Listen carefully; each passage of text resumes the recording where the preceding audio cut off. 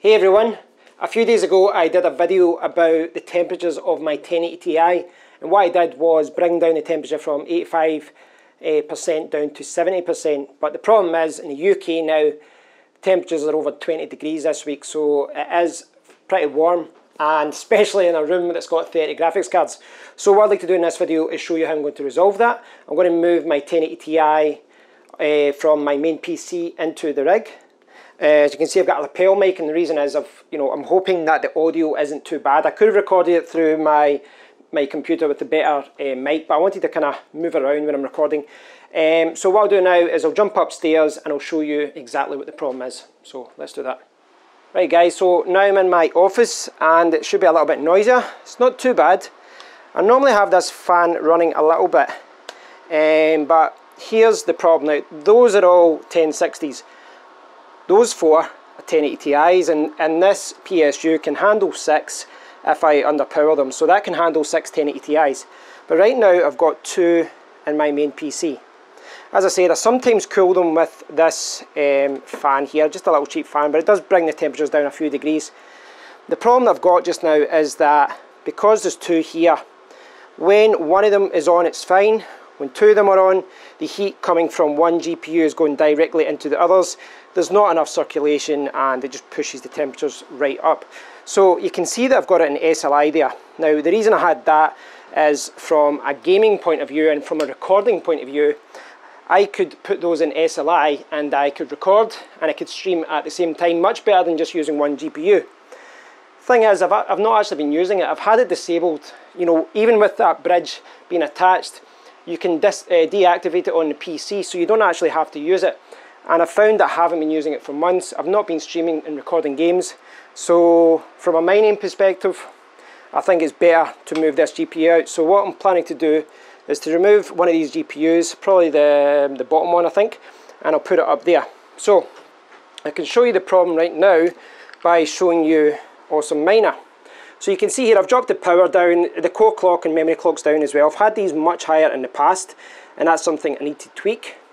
But if I look here, you can see that one of my 1080 Ti's is at 79%, and the other is also at 79%. Now that's very high, but it's also very high considering that the power is down at 69%.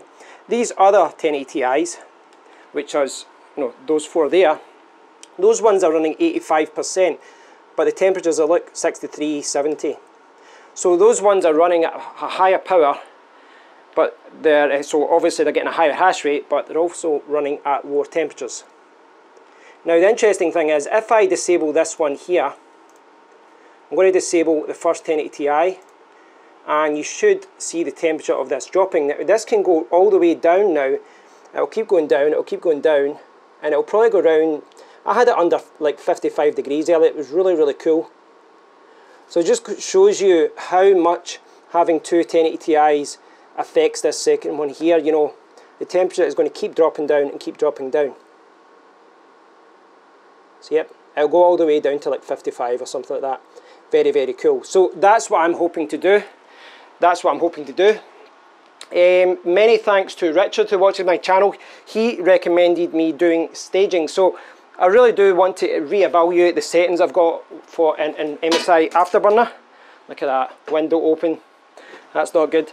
I really want to evaluate what's happening MSI Afterburner. Maybe check my core clock and memory clock and all that again. I did it in the past, and then I've put them down so not to cause any problems. But Richard suggested setting the fan levels at different percentages, and the reason I said that is because when you set it auto mode, sometimes you aren't pushing the fans hard enough. You can see right now it's at 64%, and if you jump back over here, this is still dropping down.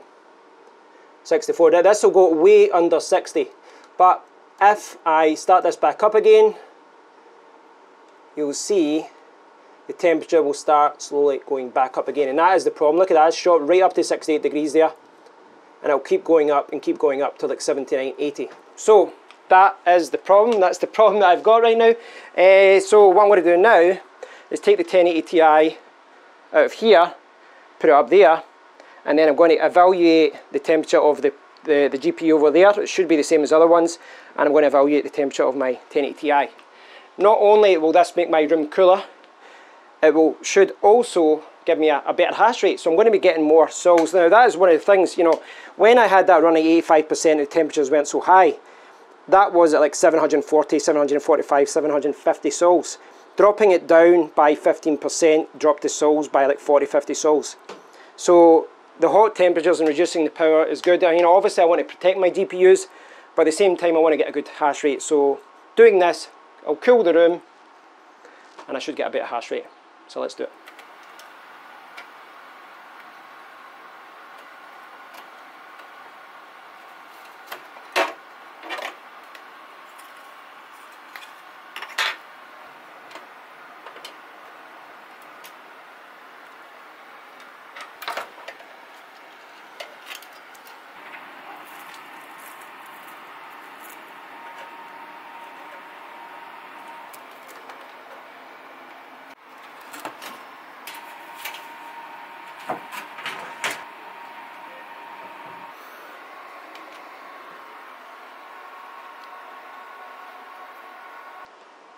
So the graphics card is out, everything is put back together, but unfortunately it wasn't showing.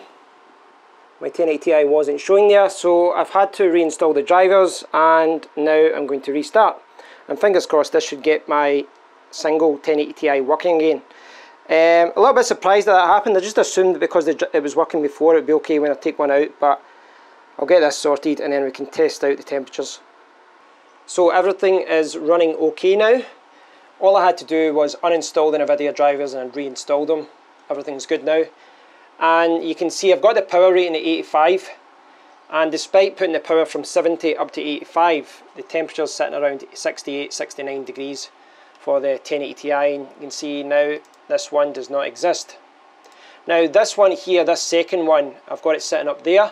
And what I'm going to do is put it into rig 4, what I've called rig 4, where I've got 4 1080 Ti's, and then I'm going to see how that performs. This one just now, as I said, is at 69%. If I had to drop it back down to around 70, then obviously the temperature is going to come down accordingly. You can see the max temperatures down there as well. This will slowly come down in temperature. But I'm going to keep it set at around 85 just now, if I can. Now as far as the hash rate goes, I'm getting around 700 souls. It's saying 707 there just now. That's actually not too bad. This can do, you know, these cards can do about 750 or so depending on the conditions. But obviously this graphics card is also powering this display, and it's just, you know, it's powering a few other things as well. I can use the integrated graphics to power the display, but I've just found that using the graphics card just seems to work better with everything. So yeah, I've got it running about 700 souls just now with the display on. When I turn off the display, I'll probably get a little bit more, maybe another 10 or 20 souls. But right now what I want to do is move this second 1080 Ti onto rig 4 at the top there. So this is my second 1080 Ti. This was the one that was in my main PC, and I want to put it into rig 4. What I need to do now is put on the PCI Express riser. Now previously I had these ones. These are the ones that are on the other rigs. And the problem that I've got right now with these ones is the fact that these require a SATA cable to be powered. You put it in like that and then you connect a SATA power cable. Unfortunately, I don't actually have any more SATA cables for this particular PSU. I do have ones for other PSUs, but I thought I would try and use the right cables. Didn't want to risk anything going wrong. Thankfully, put this in, I have other PCI Express risers. I have the newer version. Now these newer versions, I've done a video about these before. There we go. So I've done a video about these before, and you can see these can be powered in a number of different ways. But in these ones, I can take, if I can get it, I can take this 4-pin power cable, and I can use this 4-pin ATX power cable to plug directly into this, and it should give me the power that I need. I'll just put it in like that. And all the way at this side, this will go into my PSU. And it's very, very simple. All I have to do is attach this to one side.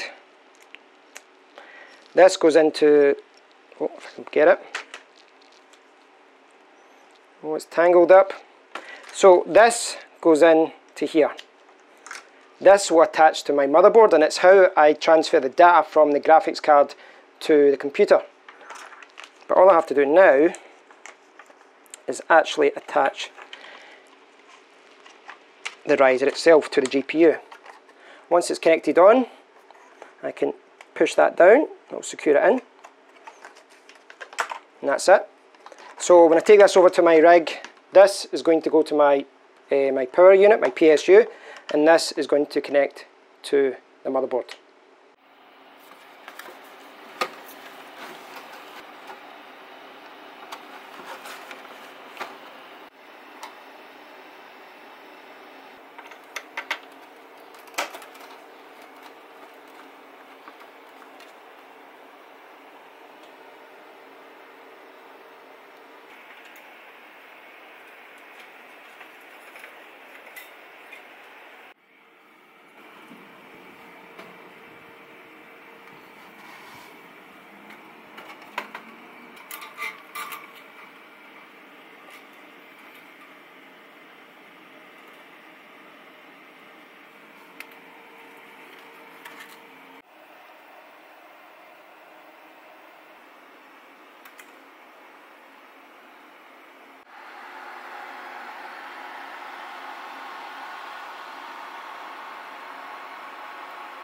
So all 5 1080 Ti's are now spinning on my open air rig, and if I jump back to my computer, you should be able to see here I've got rig 4, and now I've changed it so it says 5 1080 Ti's. So I've got my main one, this is my remaining 1080 Ti, my main PC, but on rig 4 I now have 5 GPUs, 0, 1, 2, 3, 4. And the temperatures are kind of varying, they're going between, you know, kind of 60, mid-60s to 70s. Now, of course, the weather is warm, this is something that I can tweak. I'm going to have to, you know, continually change and monitor things to make sure everything's okay. But as you can see, I've taken everything out, I've lowered the temperatures, and I don't have to worry now about the remaining one, which is in there. I don't have to worry about that being too warm. So guys, I'm back downstairs now. It's a little bit quieter here, but it's also a little bit cooler. It's very, very warm in my room right now because of the summer. It's just one of those things. You know, in the winter, it's great having all those GPUs in the office, but right now in the summer, temperatures are pretty high. The whole process there wasn't that bad. I ran into a few little niggling problems. These are the kind of things that always happen when you work in your rigs, when you're changing anything. I noticed at one point that I actually still had the original cellophane still on the back of the 1080 Ti. So I removed that. I don't know if that makes any difference to heat, but I removed it anyway. As far as actually taking out the 1080Is and things like that, no problems there.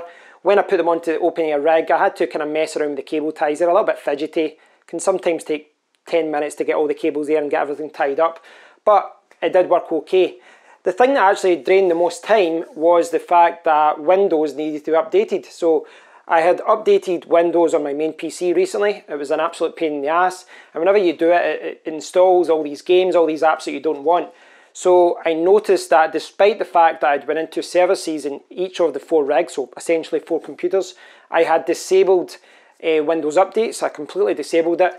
Despite that, when I went to shut down or click on the power button on each PC and each rig, it says shut down and restart, like restart and update, or update and shut down, whatever it says. I can't remember exactly what it says. But I basically updated all those PCs as well. So I decided, you know, because I was kind of messing around with the rigs, I updated Windows on all of those rigs as well. I also had a problem, well, not a problem, but when I added the 1080 Ti to the main rig, it was seeing it in the device manager, but Awesome Miner wasn't finding it. So for whatever reason, the 4 1080Is were spinning originally, but they were all spinning. But the 5th one, the one I added, the one that came from my main PC, it was there. You know, it was there in the device manager and everything was working okay. Restarted the computer, it was spinning. Everything was fine. On my main PC, I did have to uninstall the Nvidia software and reinstall it again, but nothing really major, no major problems there. So what I've done is, when my, with those cards, as I showed you earlier on, at 70% power, those things were pushing 80 degrees. By taking them out, taking one out and putting it into the open air rig, keeping one in the main PC, those two 1080 Ti's, which were running about 80 degrees in the main PC, both of them are now under 70 degrees, and both of them are now running at 15% more power. So I've got a higher hash rate, I've got a lower temperature as well. Now, I've kind of stressed this a few times in other videos, but you do need to tweak these things a lot. I kind of had things running on autopilot for a while and I hadn't really checked things, but I think it's time that I should review some things. Richard's suggestion to maybe look at staging my fans, so that, you know, I've got them on auto just now, but I should maybe stage the fans so that they come on a little bit earlier, so that the fans cool down the GPUs. And you know, when your GPUs are cooler, you can get more hash rate out of them, you can get more mining out of them, get more money out of them. So I'm going to have to do that as well. I'm going to have to maybe see if I can push my cards a little bit more. The thing is with that, you know, when you're testing what the cards can do and what they can't do, you need to push them to the limit until it crashes and then dial it back. And you need to do that for each algorithm that you're mining with. So yeah, I need to do that again. It's a little bit of a pain in the ass if I'm honest, but it's something I probably should revisit because I've not done it in a few months. So I'm going to do that, but yeah, all of this has been a complete success. I've dropped the temperatures, I'm getting more power out of it now, so I'm making more money from my cards as well. All's great. So again, I'm going to monitor some things, I'm going to do some more testing over the next week or so, but all in all, it was all successful. Pain in the ass to do, you know, it took an hour or so to get through everything, maybe longer than that because I was updating Windows. But it's all done now, I'm making more money, and my GPUs aren't being stressed as much. So I hope you've enjoyed the video. Please do leave a comment if you get any questions about this, and stay tuned because I will be doing more mining videos in the future. So until next time guys, take care.